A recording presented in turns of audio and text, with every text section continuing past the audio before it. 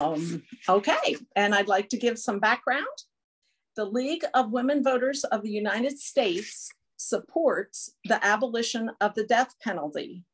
And this position was voted on and approved in 2006 through concurrence with the League of Women Voters of Illinois, after they did an in-depth study on the use of the death penalty. Their study summary lists 7 reasons for this position, and I will provide 3 of them now, but I can be asked later if you want to hear more of them. Number 1 is, in practice, the death penalty is unfair. It targets the poor and other vulnerable people, people who are mentally ill, brain damaged, and members of an ethnic or racial minority group. Number 2, the death penalty is not a deterrent. States without the death penalty have crime rates equal to or less than that of Illinois. And number 3, reform has been tried and it hasn't worked. In 1972, the US Supreme Court declared the death penalty statutes in 40 states as unconstitutional. They ruled that there was arbitrary sentencing, which resulted in cruel and unusual punishment.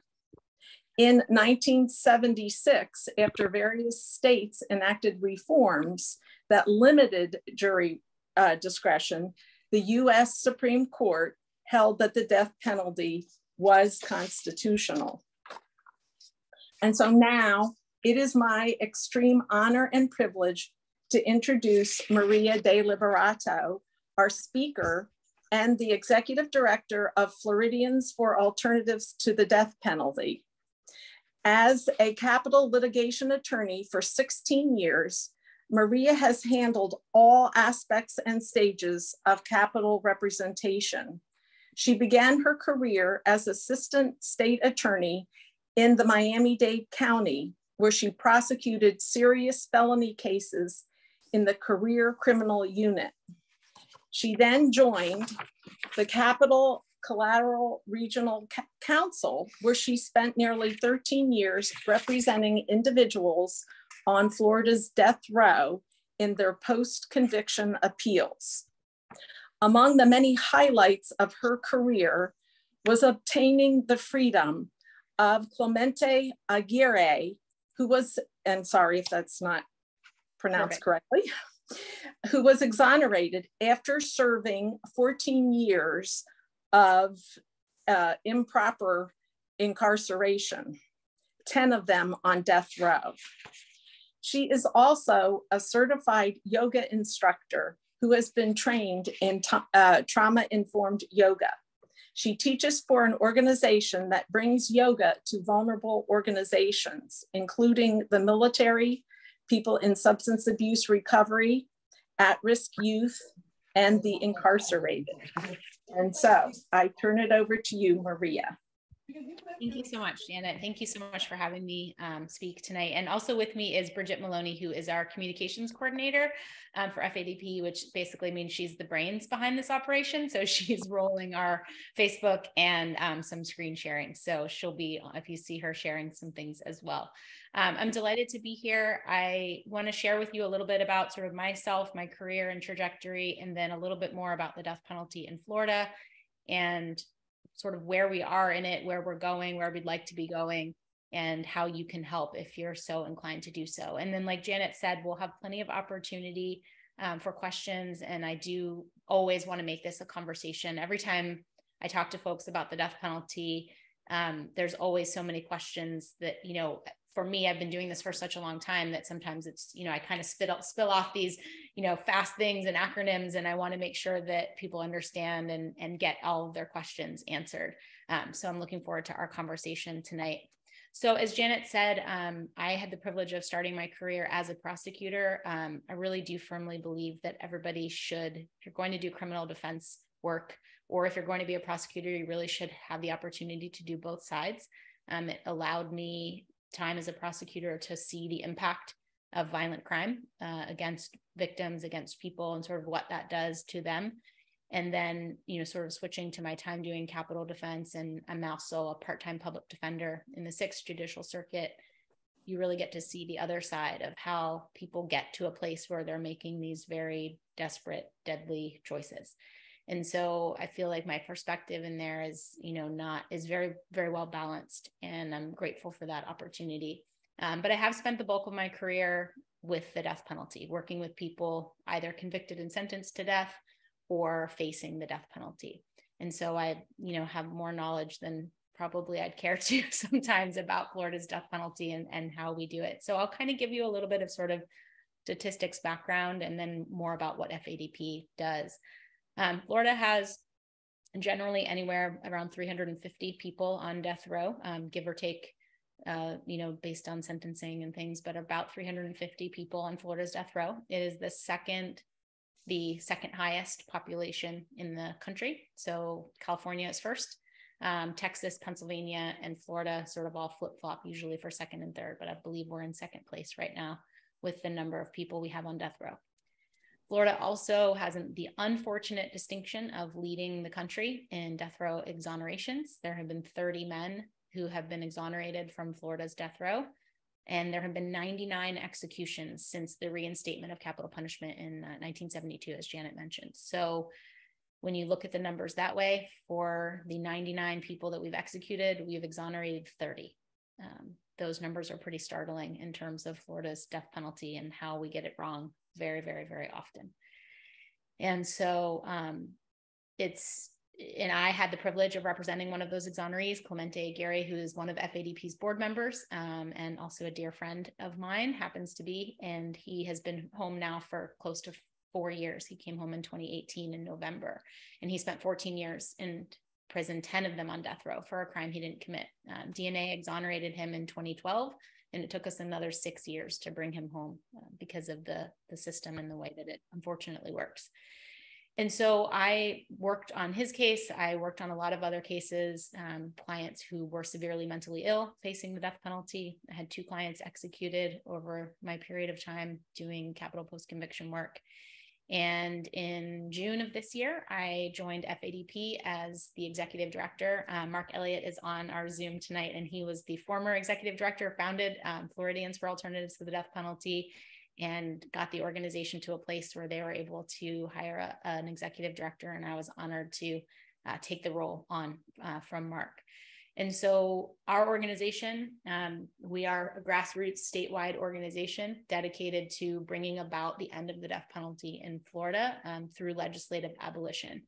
And along the way, our goal is to reduce its use, to reduce the impact that it has on minorities, on people of color, on the poor, all of those things that we can talk about. And I can answer any questions you have about that. But our goal, our ultimate goal is abolition. And along the way, if Florida is going to have a death penalty, and our legislature and our governor and our courts have indicated that that is where they want to be at this point, then our work is to make sure that it's accurate and reliable, and that it is truly prosecuting only the most aggravated and least mitigated, and that the most vulnerable members of our society are protected, which is where we come to the mental illness and why we have this sort of intersection here with our partners in NAMI Brower and NAMI Collier and all of our partners in the mental health community. So we know that the death penalty, unfortunately, disproportionately affects those with serious mental illness. And they are among the most vulnerable for a bunch of reasons. They tend to get caught up in the criminal justice system, and they tend to not be able to advocate as well for themselves. They tend to not be able to help their lawyers as much as someone without severe mental illness can. They have a tendency to not understand the rights, so they'll make statements to the police that may be against their interest. And also there's concerns in the process itself. I'll give you sort of the best example always that I have, because it's a client I've represented. So I represented a client by the name of Bill Marquardt. He was serving a sentence in a Wisconsin mental institution, a not guilty by reason of insanity. He was convicted of a crime in Wisconsin, and he's diagnosed schizophrenic since he was 19. and he was serving we call it an NGRI. So he was serving an NGRI sentence in Wisconsin for a separate crime. There was a DNA hit, a cold case hit in Sumter County, Florida, linking him to a murder scene of 2 women in Sumter County. And they linked him to the murder. They believed they had enough evidence to bring him to trial. They brought him from the mental institution. They transported him from the actual mental institution to the Sumter County jail. He, because of his mental illness, demanded to represent himself, and they let him. Nobody reviewed any of the records at the state hospital in Wisconsin. He had a court-appointed lawyer who was later disbarred. There was one doctor appointed who asked to see the records, said hey, I know he came from here. Can I see them? And everybody just sort of looked at the sky, and nobody gave him these records. And the judge, didn't really have a choice but to find him competent. The law says that if you want to represent yourself, you have a constitutional right to do so. So the judges, rightfully so, were always concerned about abridging that right. So they let him go to trial. The headlines around the time said things like, paranoid schizophrenic represents self. So nobody thought that this was a good idea in any sense of the word, but it happened, and nobody was in his corner to protect it. And the statute, there was no prohibition against seeking the death penalty against the severely mentally ill. He was convicted. He was sentenced to death. I got his case in post-conviction. My office got appointed, and immediately, was deeply concerned about his competency, his ability to rationally disclose facts. He was very, very seriously mentally ill. And now with advocacy, in post-conviction, you're not allowed to waive a lawyer. So at trial, you're allowed to represent yourself, but in post-conviction, you're not allowed to. You're sort of stuck with the lawyer that you get. And so we were able to get doctors appointed to show the court, which was the same judge who, to his credit, was I didn't know any of these things, and found him incompetent to proceed in post-conviction. So his proceeding is completely at a standstill, and it has been for approximately 6 years because he's not getting better. And what we're left with is this case that's in limbo. We have 2 victims and victims' family members who believed that they believed it was justice, that he got the death sentence. They're very unlikely to get the actual, resolution of an execution because of his severe mental illness. And the number and the amount of resources that we've spent trying to bring this person to an ultimate death sentence or execution is just staggering. And so anytime I talk to lawmakers and people about, well, why do we need this bill? Why do we need protection for the seriously mentally ill? Doesn't that get caught up?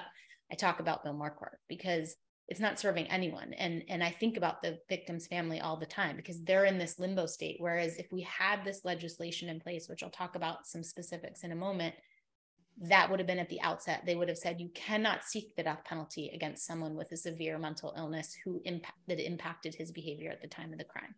So someone like Bill Marquardt will be protected from this bill. They wouldn't have sought the death penalty. That doesn't mean he walks free. That doesn't mean he doesn't get punishment, right? If he's competent to stand trial, which is a different standard than being severely mentally ill, there's a lot of different legal standards that go into it.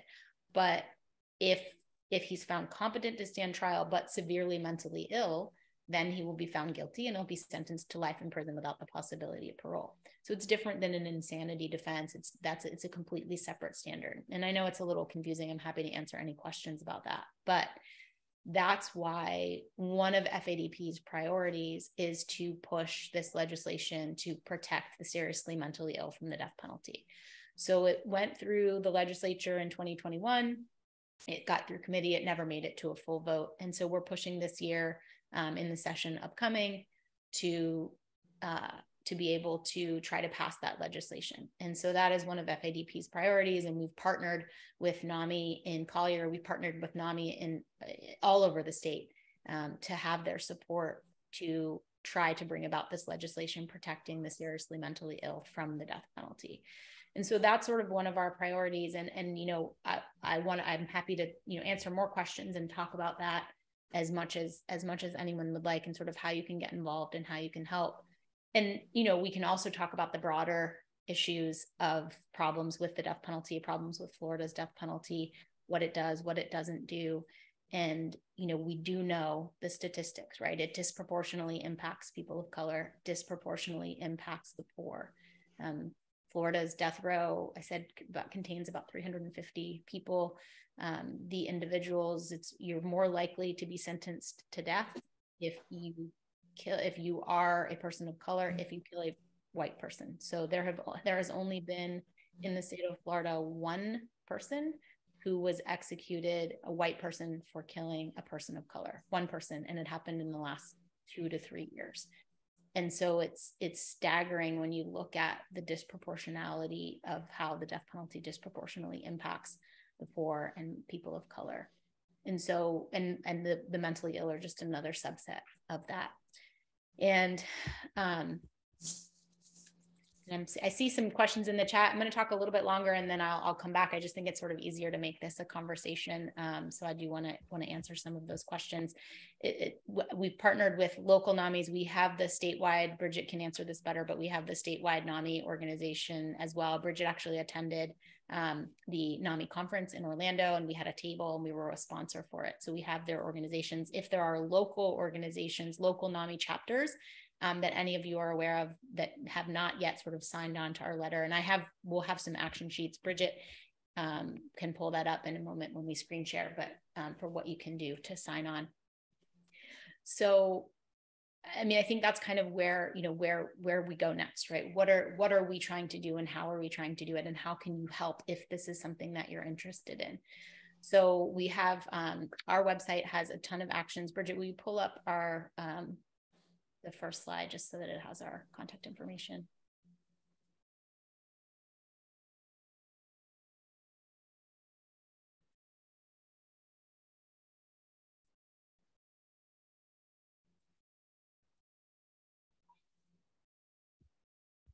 And while she's pulling that up, so we are, and we have a petition to sign on to, yeah, so go to the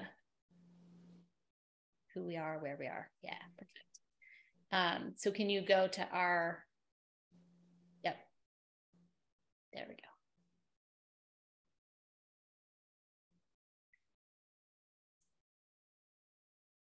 Maybe. So we have a petition on our page as a link to it, how you can help and how you can sign on to our newsletter so that you can get our newsletter, and how you can sign the petition to protect the seriously mentally ill from the death penalty. And what we're looking for specifically is, so we have this is our website with the SMI Alliance.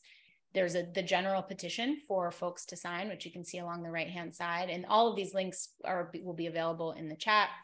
And then, so that's just sort of for anybody that can sign. If you are a law enforcement member, former law enforcement, current law enforcement, or you know someone who is, we're asking law enforcement to sign on to this petition. And we partner a lot with local law enforcement, especially the sheriff's offices. You know, they do a tremendous amount of Baker Acts, and they respond in the community, and they sort of see the immediate effects of mental illness, and a lot of them, in seeing that, recognize that the death penalty should not be appropriate for those folks. So law enforcement, if you or someone you know is a murder victim family member, so if a loved one has been murdered, it doesn't have to be either you live in Florida or the murder happened in Florida. The murder doesn't have to happen in Florida if the sign-on person lives in Florida, because they're an impacted person in our state. And so we have a tremendous amount of support from murder victims' family members in support of this petition. And then finally, faith leaders. So we have a large community of faith leaders from all walks of life, various faiths in Florida, who support either full-on abolition of the death penalty or this limiting factor of eliminating the death penalty for the seriously mentally ill. So those are things that you can do to sort of take action as we get closer to the legislative session and we have bills pending. You know, we'll ask you to contact your local legislators, your local state representatives, and ask them to support this bill. The president of the Senate is Kathleen Pasadomo, and she's, of course, your senator in Collier County. And so that is something we are meeting with. I was in Tallahassee yesterday trying to meet with legislative leaders to explain to them that this is something that the state of Florida wants and needs. And, you know, everyone that I talk to about it, you can go back, Bridget. We don't need to, you can go back to non-screen sharing for now. And, you know, everyone that I talk to about this issue is there's not usually a dispute about should we or shouldn't we execute the seriously mentally ill, right? Everyone generally agrees, much like we sort of generally agree that we don't execute people who are under the age of 18. Like, it's sort of a general consensus that we don't want to execute the seriously mentally ill. The dispute or the issue, or what I hear from, you know, prosecutors and judges and people who are in favor of the death penalty generally is, okay, but how do you know, how do we know who, is there going to be some abuse, right? How you're just going to open floodgates and everybody's going to say that they're mentally ill. And so, you know, it's, for me, I come at, honestly, right, I believe in the full-on abolition of the death penalty. So I don't believe that anybody deserves the death penalty. And I'm clear and candid about that. However, I do understand and respect that some people feel differently, and that we do have a death penalty in the state of Florida.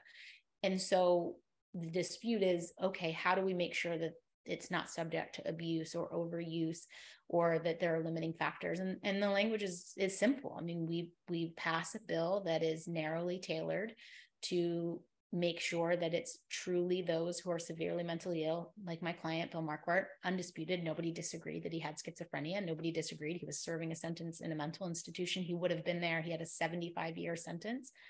He would have been there in a safe, secure, locked environment getting treatment, which is where he should be. He should be in a hospital, not on death row, awaiting his potential eventual execution, because we as a society shouldn't kill the sick and the broken, right? There's no benefit to that. And so what we've done and what we're partnering with is state attorneys and sheriff's offices to get language that everybody is comfortable with. And it may involve listing diagnoses. It may not. And look, one of my very favorite quotes from Martin Luther King is, the arc of the moral universe is long, but it bends towards justice. So this bill that we pass may not be my dream wish list, right? Again, I think that we ultimately should come to a place where we agree that abolition is the way to go, because I don't think we need it as a state. But until we get there, we need to continue to limit and limit its use. And so there are ways that we can do that and make sure that there are safeguards in place to do that. And I've yet to hear anybody that I've spoken to, I've yet to hear the view of like, oh no, like we should execute the mentally ill. It's, well, how do I know, is he really mentally ill? And so there are definitely ways to make sure that we can have those safeguards, like I said, in place. So I've been talking for about 25 minutes already. I could do this forever. I could tell you all sorts of stories and statistics about the death penalty, and share lots of stories of my representation of Clemente and any other cases and clients. But I really want to hear from you, and I want to know, you guys all signed up on this Zoom because the issue is interesting to you, and I want to know what your questions are and how you feel about it and how I can answer them. And that's one of my favorite things about being executive director, is I get to talk to so many people from so many different walks of life and experiences. And so I want to turn it over to you all to answer questions. And I know Bridget, I think, has some as well, but I'll leave it out for. All right, I would like to spend a little bit of time before we open it up to talk about NAMI. And I had invited Beth Hatch, who is the director of NAMI of Collier, to speak, which she had agreed to, but she has had a family emergency. And so all of NAMI of the United States, their position on the death penalty is to abolish, to not use it for the seriously mentally ill. And the seriously mental ill is defined as those with bipolar disorder, major depressive disorder, and schizophrenia. And again, it is a biological disease. It is different than a temporary mental health concern. It is, with an illness, it causes daily problems. It affects how one thinks, feels, and acts. And mental illness is not a choice, a weakness, or a character flaw. And there are various factors that place people at risk for developing a serious mental illness, including family genetics, brain chemistry, and experiencing a trauma. Also during pregnancy, having the mother be ill. So NAMI, the NAMI of the United States opposes the death penalty for people with serious mental illness. And as Maria said, there are quite a number of issues that create an overrepresentation of them in the criminal justice system and of being executed. And so at this time, I'd like to just show a few slides of that tell a little bit about mental health and tell about NAMI of Collier. And thank you, Bridget is loading it. So 1 in 5 Americans have some form of mental health diagnosis. Okay, next slide, please. And nearly 50 million American adults experienced mental illness in 2019. So next slide, please. More than half of American adults with a mental illness do not receive treatment. Okay, next slide, please. And over 15% of youth experienced a major depressive episode in the past year. And now, yeah, thank you. So NAMI of Collier is the gold standard in the country for programs and services because they have so many.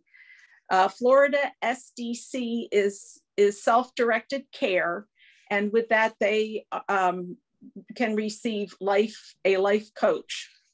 The Sarah Ann Center is a drop-in center that provides daily lunches. It sets up field trips. On the right, you see they have been very helpful in Collier with finding housing. The Collier Hugs is a screening program for preschool children to identify those that need services for behavioral health services.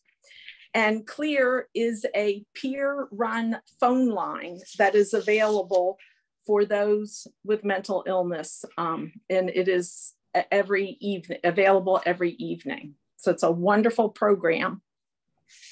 And you can stop sharing, Bridget, thank you.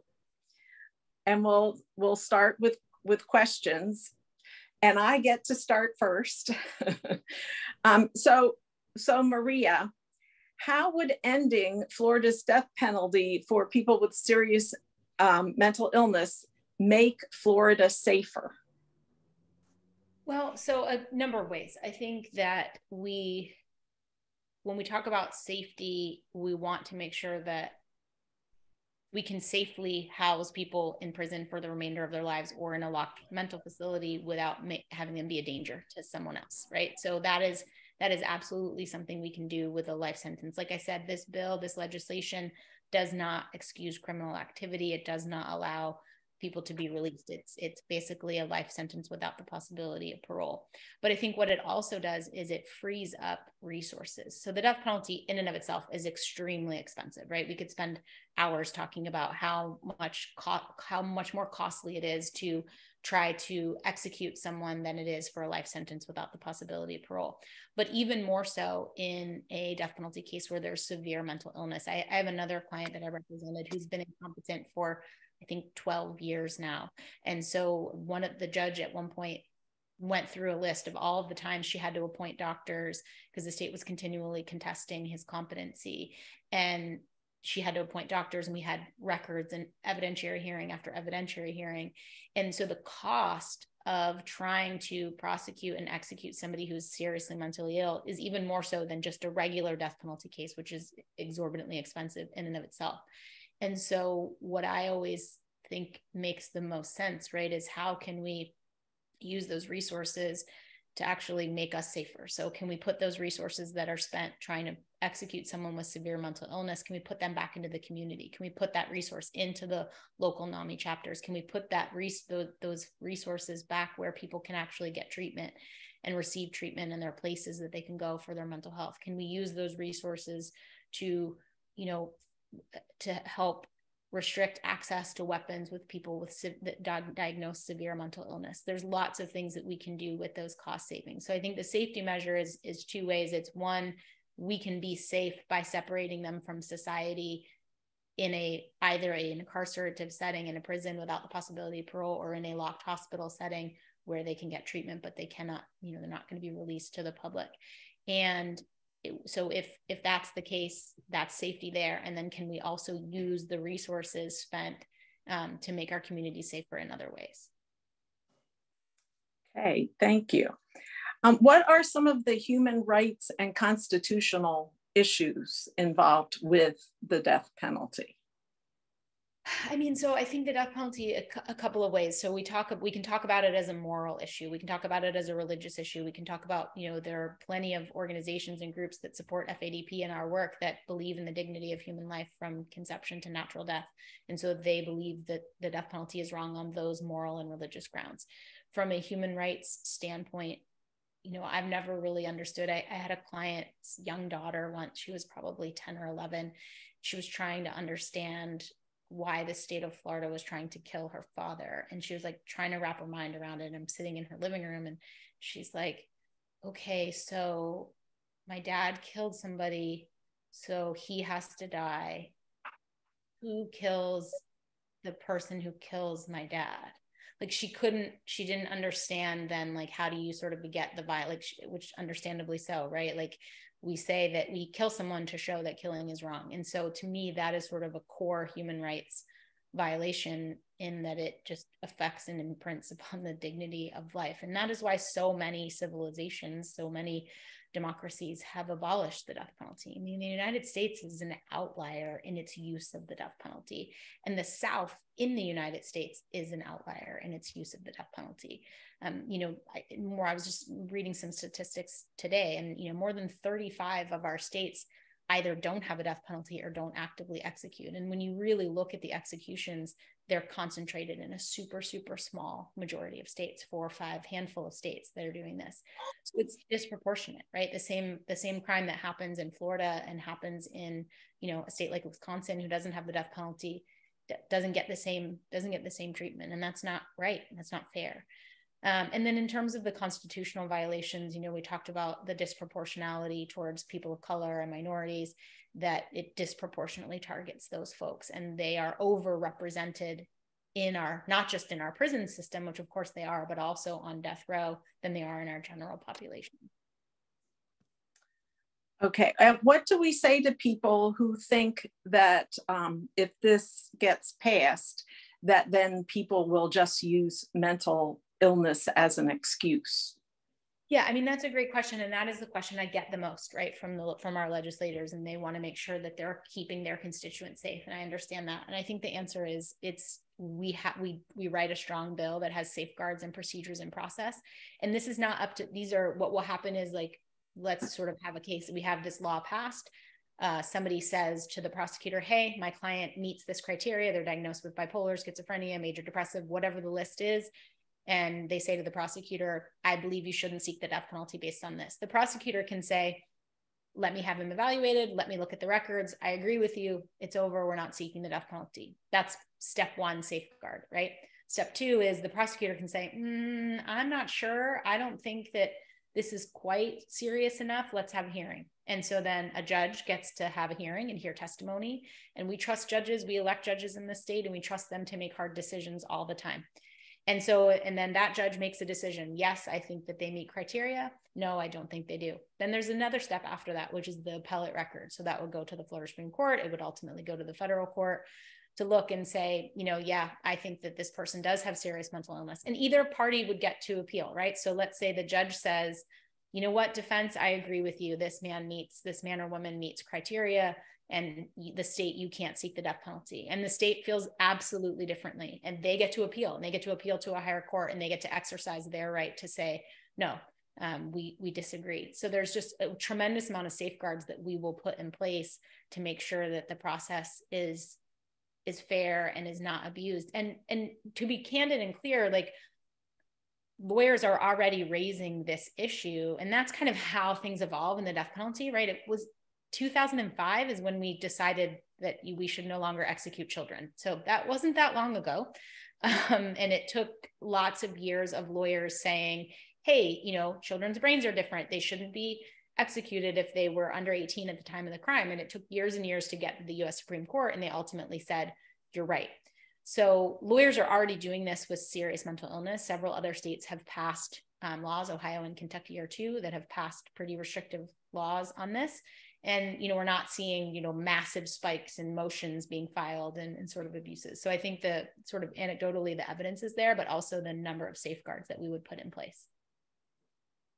Okay, thank you. Is there an organization that brings peer-led counseling to mentally ill incarcerated people? That's a great question. Unfortunately, in Florida, there isn't, not that I'm aware of, although Bridget and I met with a woman from Texas who is actually leading a program to try to train counselors and clinicians to do exactly that, to train, to counsel people incarcerated. The Florida Department of Corrections is dramatically understaffed and overfull.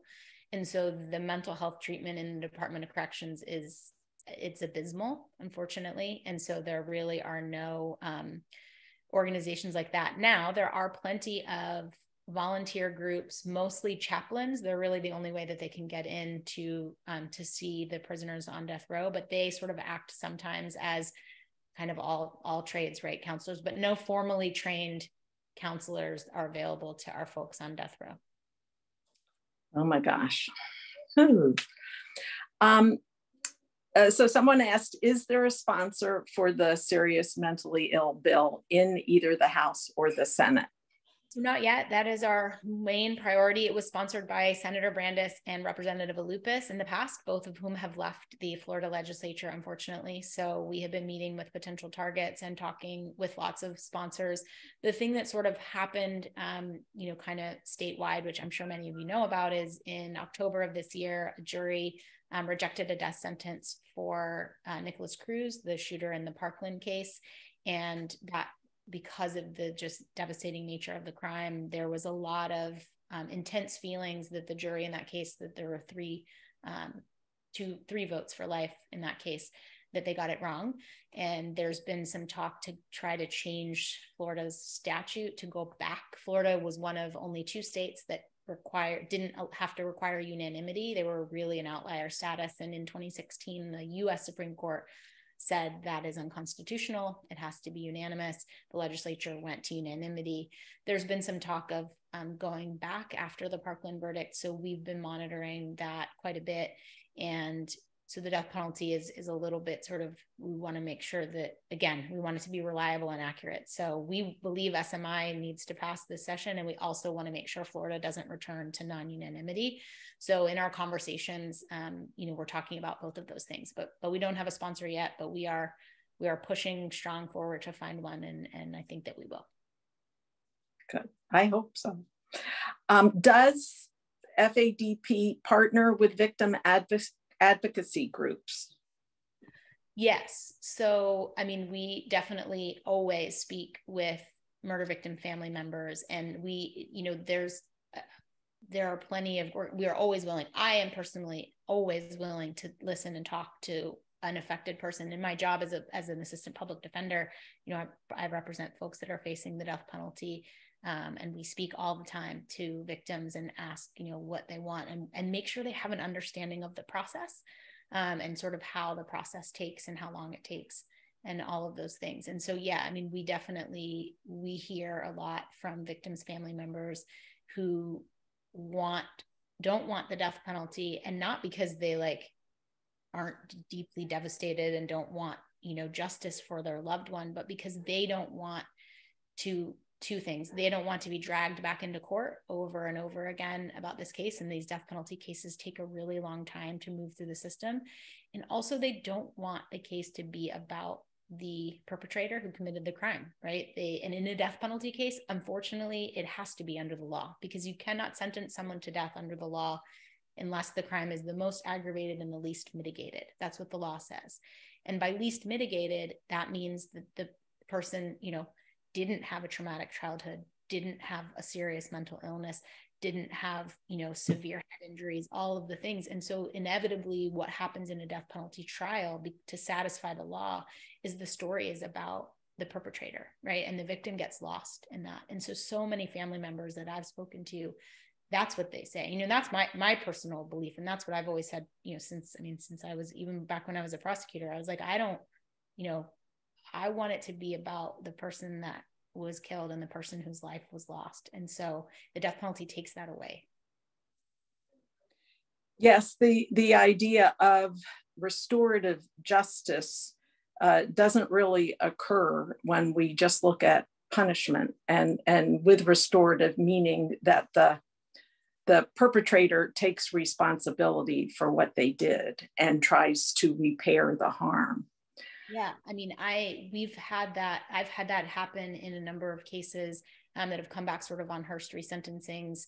We've had cases where our client, especially the sort of ones who are incredibly young. I had a client who was 18 at the time, and 30 years go by and they sort of understand and they offer. I've had many clients offer to, and some have sat down with victims' family members and, accepted responsibility, expressed remorse, and it was well received. And sometimes the victims' family members don't want to hear that, and that's okay too, right? But that's never sort of forced upon them. I always try to make sure that we understand what their position is and why and how they got there, and make sure that they're heard. And so, right. To me, that is my personal belief, that there is always room for restoration, redemption, and some healing, even if that means, and it will mean, the alternative to the death penalty, right? We are Floridians for alternatives to the death penalty, which is a life sentence without the possibility of parole. Nobody is advocating or suggesting that people walk out of prison. So that's something that I always want to be clear about when we're talking about the death penalty. We're talking about a very severe alternative punishment. Yeah, it's not letting them free. Charlotte mentioned that she thinks the statistics are that 1% of crimes, that 1% of the crimes are committed by people with serious mental illness. Only 1%. Yeah, I think it's a bit higher than that in terms of especially when you if you just look at the sort of death row population and whatever the diagnoses, we're calling all of that data as far as what people were able to argue at their trial. And but dependent on a number of factors. Sometimes people had lawyers who, like my client, Bill Marquardt, who had a lawyer who was later disbarred that didn't present anything. But it's a little higher. We estimate it's probably closer to the population of death row, right, is probably closer to 10% that have serious mental illness. Okay, thank you. I'm not sure, Ray, what you mean, so you might want to unmute. But Ray is asking, could we not try to fix the problem that exists first before going to full abolition? Maria, first let me say that I admire what you're doing, and I agree with you on many counts, whether the state has it or not, that our system is broke and it's not working because we're not doing the right things. And especially with mentally ill as well as race. However, given the uphill battle that you have, you mentioned at one point, if you can't get full abolition, couldn't you get a better sell if we can push those things that would help fix the process that's in place right now, and then eventually show how these things work, and then go for abolition? It seems like to try to get it all at one time is going to be very hard, particularly with violent crimes being up so much. Yeah, I mean, I think that's right. And I think that is sort of, we see this sort of bill about the seriously mentally ill as sort of a path, as sort of a reform, as sort of a limiting, right? It doesn't abolish the death penalty completely. It just limits its use. And so there are plenty of things that we can do and should do in that movement. I would love to see the state of Florida do a cost study about the death penalty, like an honest, real cost study that shows how much a prosecution in a death case costs, how much incarcerative, all of the things, so that we can actually have the numbers, and that the people of the state of Florida can choose and say, okay, a death penalty costs this much, and a life sentence without the possibility of parole costs this much, and we don't want that. So I think there are definitely things we can do before we get to abolition to show that it's unfair, to show that it's disproportionate. And the SMI passing is one way to do that, and also to make sure that we keep unanimity of the law, right? If the Florida legislature goes back and says, oh no, only a simple majority is needed, we're going to see an uptick in death sentences. But what we're also going to see as the years go on, which we saw happen with the Hearst case in 2016, eventually the U.S. Supreme Court will say again, hey, Florida, we told you, you can't do that. And then these cases go back to the beginning. So then all of these victims' family members are already back to the beginning again. You know, it's like this wound is being ripped open every single time. So yeah, I think you're absolutely right in that we need to sort of think about what steps can we take towards reform before full-on abolition. And we see the SMI bill, which would, you know, again, be a small percentage, right? Anywhere from kind of 1% to 10% of our people that it would protect as a step in the right direction. Okay, and Ray also asked about the victims and the families of violent, brutal crimes. Where are these proposals taking into consideration on the outcomes, bringing fairness to them? Yeah, that's a great question. And also I see Doris in the chat also noted, and I'm glad that she's on as well. I think that absolutely the victims' family members should have a say and an input, right? And they do in the process in the seeking. The law says, for a good number of reasons, that they don't get to make the ultimate decision, right? Because we're a country of laws, right? We can't just, you know, say like, okay, settle this out in the street, right? Like things used to do. And that's so but their views, I don't know a single state attorney who wouldn't take into account what a victim has to say if they're in favor of the death penalty. But I know Doris is on, and she had an opposite experience. Her father was murdered and she did not want the death penalty. And sometimes those voices are ignored. And sometimes, and you know, I'm guilty of it too. And I try really hard not to be like, I do not want to ever impose my own views onto someone else, right? I'm not going to here to tell you what you should feel or how you should feel or how you should react. I want to listen. I want to hear what it is you have to say. And then I want them to have the information about the process and about what it really looks like. And I think that is something that's lacking. And I've seen it as a state attorney myself. I've seen it as a public defender, where we don't want to tell victims the real truth of the process because we know it's upsetting for them to hear, but they need to, the length of time that it will take and all of those things. And so I think that we have to really listen to what they have to say, but listen to what they have to say even when it's not what the prosecutor may want to hear, right? If a loved one said, if the family of a loved one who's murdered says, I don't want the death penalty, that really should be taken into account, I think. And it should also be taken into account if they do want the death penalty, if the law and the facts support it. So yeah, I mean, we absolutely have to listen to what they want. I had done some research because after Nicholas Cruz got the life sentence, a lot of people were saying, I don't want my money going for his food and healthcare, unfortunately.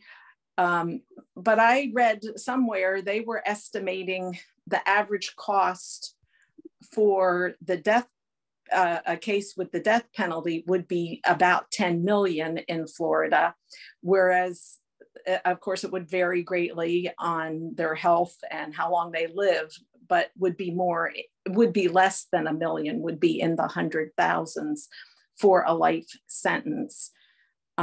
Is that Does that sound reasonable to you? And why would it be 10 million? Why would it be that expensive? So a bunch of reasons, and you know, the cruise case is an example, and we have the numbers because they're filing the numbers as far as what it costs for like his supervision and in terms of in the jail and sort of pretrial and the cost of prosecution and the defense. And I mean, it's numbering into the millions. And that case is unique because of the scope and magnitude. But the reason it's so expensive is because of the process that has to be in place. That the law says if the state is going to take someone's life, they have to give all of these safeguards in place. And so the lawyers, the trial costs more. There has to be 12 jurors. They have to have 2 separate trials, a guilt phase and a penalty phase. So there's a lot more in the upfront cost. There's a lot more experts that need to be involved, mental health experts, other experts. And then what really is sort of costly is the appellate process that has to take place. And I talked to a murder victim family member from the Parkland shooting, and we had a conversation, and he said, you know, he very much obviously is in favor of the death penalty, believed that Mr. Cruz should have gotten the death penalty. And I understand his feelings completely. But what he did say was, I understand the process has to be what the process is. I mean, Florida leads the nation in exonerations. It took us 6 years to get Clemente home after DNA because of this process. And so you cannot say that like, oh, well, just let's speed it up. Let's make it faster. We can't do that. And so the process is expensive. And I mean, just to give you an example, the agency that I worked for, Capital Collateral Regional Counsel, there's 3 offices in the state of Florida, and each office has a budget of, it's been a while, about 3 million or so, 3 to 4 million. So figure like 9 to 10 million just for each year per year, just for that office to exist. And that office has to exist because they are lawyers that represent these folks from when their death sentence is affirmed through either execution, natural death, or relief. And so, I mean, you're talking $10 million a year that the state of Florida would save like that if they abolish the death penalty. So, I mean, there's tons and tons of numbers like that. And the cost on death row is higher because the men are in single cells. So at that kind of supervision and higher security is more expensive. There are still safeguards within DOC that there are people who aren't serving death sentences who are in that level of high security because of, you know, their own sort of assessment and risk and things like that. But because you have a death sentence, you could be the most mild-mannered prisoner of all time. I mean, I have a client who's been on death row for 40 years and he has never gotten in trouble ever. You know, has never had one, we call it a DR, but he has to be in this higher level of security because of his sentence. And so that in and of itself is just more costly than somebody who can be in general population and open bay population in a life sentence. All right, someone is asking about the basis for getting rid of the death penalty for this specific group. Is it because they aren't considered totally responsible for what they did?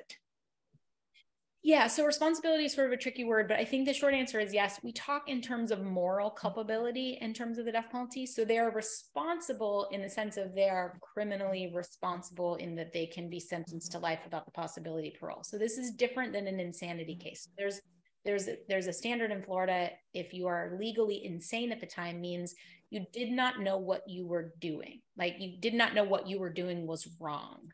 And that is a very high intentionally standard to meet. This is not that. This is saying you have a severe mental illness. Your severe mental illness impacted your ability. So when we look at sort of moral culpability for the death penalty, we look at like, not just like, do they deserve to die, but like, do we deserve to kill them? Right. So did somebody grow up with sort of every privilege and, you know, completely healthy, intact family, all the educational opportunities, and then just sort of make a choice to like commit murder? I can tell you from experience, not a single one of my clients had a happy, healthy, well-adjusted childhood, not a single one. So, but that's why we talk about moral culpability. So somebody with a severe mental illness doesn't have the same ability to discern between varying degrees of right and wrong, doesn't have the same level of impulse control, doesn't have the same level of perception of the world, right? Like the client that I spoke about, Mr. Marquardt, believed it through command hallucinations that he was having to rid the world of the Antichrist. Like that was what his mental illness was telling him to do. And so that someone who is doing that is not as morally culpable as somebody who has all of their mental faculties and makes a choice to kill for, you know, money or whatever, you know, whatever the reason is. So yeah, the argument is that by definition, these folks with the severe mental illness are less morally culpable. It doesn't mean they're not responsible. It doesn't mean they shouldn't be punished. It's they shouldn't be punished with the ultimate punishment. Thank you. And thank you for that question. That's very helpful. I do want to mention to our attenders that there are links in here that Bridget is putting in that are very helpful. There's a fact sheet, and I think one is for the petition. And the emails are also in here. There are also emails for getting in touch. And I do want to thank Vincent Keys, who is here tonight. He is the president of our local NAACP, the NAACP of Collier. And he works so tirelessly to help support the vulnerable in our community. And so thank you so much for taking time to be with us tonight. And that is not only am I concerned about the serious mentally ill and their treatment in the justice system, but I have read horrible stories of how people of different colors are treated. And I do know from my involvement with the Innocence Project that an innocent Black man is 7 times more likely to be convicted of murder than an innocent white man. And so that's a real strong problem in our system also. So thank you. If I think I've asked them all. You are getting very positive comments, and I just cannot imagine what it must be like to represent someone with the death penalty, what it must be like. I have so much respect for you, and for you to bring that experience in and be able to answer these questions has just been so helpful.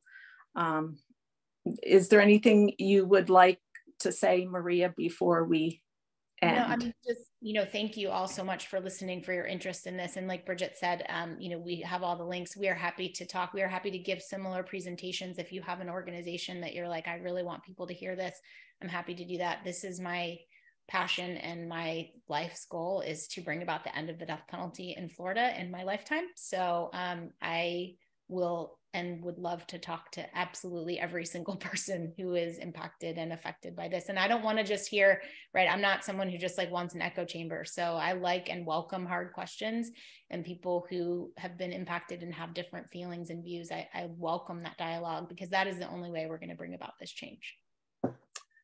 All right, let me just do one more check. Yes, you're getting lots. Okay, we have time for one more question. Somebody want? Yeah, can I just ask a quick question? Not a question, but a point. Seeing what we're investing on the back end of all this must frustrate you in that we invest very little up front into mental care and all. And it's sad that if we would switch that, then we may not have as many going into steep problems as you're dealing with. It's frustrating. It's just very frustrating. I try to spend a lot of time, my friends who are teachers and who like are daycare workers and teach our children, because I'm like, that's the place. Like we can, like, studies show, like if there is one person, if a child has a terrible home life, but there is one person in that child's life that a teacher, a coach, parents, friends, something like that we can stop them from having these outcomes. So it is incredibly frustrating. I wish we could spend those resources that we're spending on the death penalty in many other ways. Yes, and looking at juvenile justice, there is a high number of juveniles in the system that have had adverse childhood experiences. and living in poverty is in and of itself an adverse experience, and creates physical and mental health, can create physical and mental health problems. Are you okay with one more question, Maria? Yeah.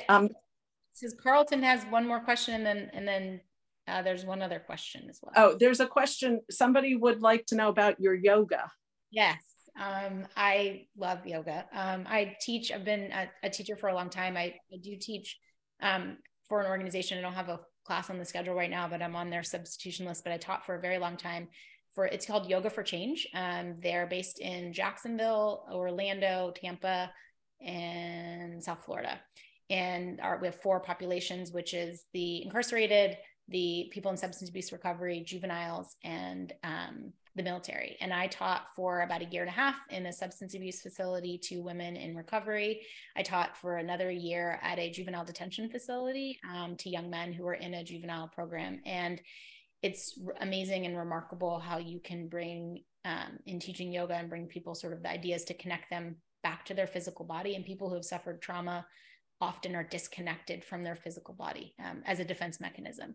And so yoga allows them to sort of bring that back. It allows them to have kind of some peace and relaxation. For me personally, I teach at a studio here in Tampa, and I practice regularly. And it's kind of a joke, but it's true, yoga keeps me from needing my own representation. It definitely is something that keeps me grounded and calm. But you can see we've done studies about the scientific benefits of just even sitting quietly, breathing for 5 minutes a day, and what it does to your nervous system. And so people who are in high level trauma all the time, they have an exaggerated fight or flight response. And so yoga works to reduce that anxiety. And so it's a huge part of recovery in many places. And I love teaching yoga, and to those populations is so enjoyable to me. And one of my students at the juvenile detention facility, it's like 15 to 17-year-old boys, like getting them to imagine them trying to like settle down to do yoga and to be able to relax. And one of them, after weeks, fell asleep at the end. It's called Shavasana. It's like our sort of resting pose. He fell asleep, and I was just like, I was like trying to I got in my car and just sobbed like a baby, but I'm holding back tears the whole time, because for him to actually be able to fall asleep in a setting, in a prison style setting was, and he had been coming to class every week for, probably 3 to, I think it was probably about 6 weeks at that time. And it took him that long to be able to and he fell asleep, and it was just like his snoring was just music to my ears. So it's magical. It really does work. Wow.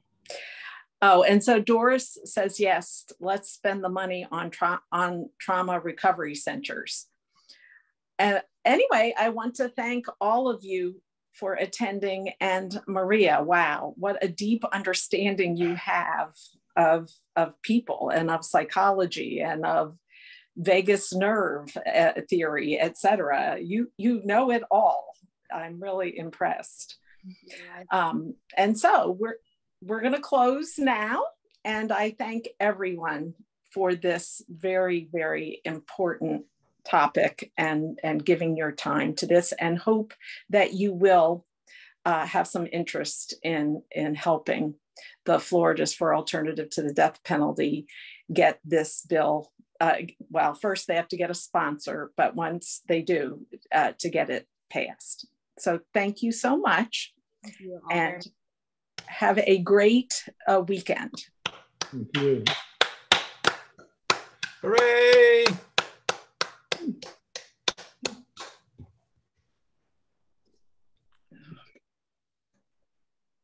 Thank you. Thank you, Vincent.